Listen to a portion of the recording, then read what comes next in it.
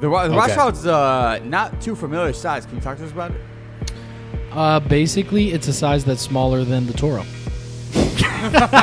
A Rothschild is size cigar, people. But actually, it's I really don't know. Well, average size cigar. Because Cuban like measurements and names, I guess they're not honored everywhere, so I don't even know if this Rothschild would be is considered a basically Robusto or 4.5. It's a short Robusto, basically, right? So it's 4.5 generally, and then it's the same ring gauge, 50 to 54. So like that's the average. It sounds That's pretty average. It's not compensating like other cheaper cigars. Yeah, this cigar came in a huge truck.